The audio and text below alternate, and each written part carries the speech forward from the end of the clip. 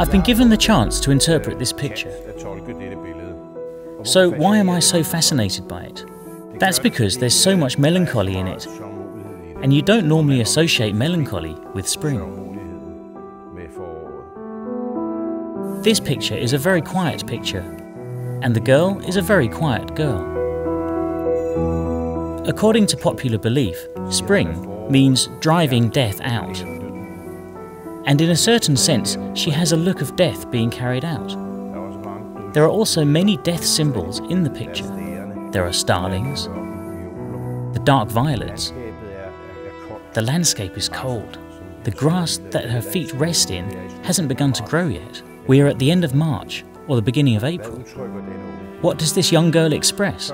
First, I think one has to say, or at least that's how I see it, that it's an excellent picture of a young person in dawning puberty who is alien to herself, but also alien to the world she has appeared in. In a certain sense, it's a girl of the people who's sitting here. But she's also a girl of the people who has come to a world that she has to re-enchant, and which, in a certain sense, she feels a deep sadness about. She can't do enough for it. St. Paul's famous statement that God is no respecter of persons and there are no differences among people doesn't apply in our world, and the spring will set off a summer in which there will be differences among people, and the winter will confirm them. So, in reality, she is playing a game that she has no desire to play.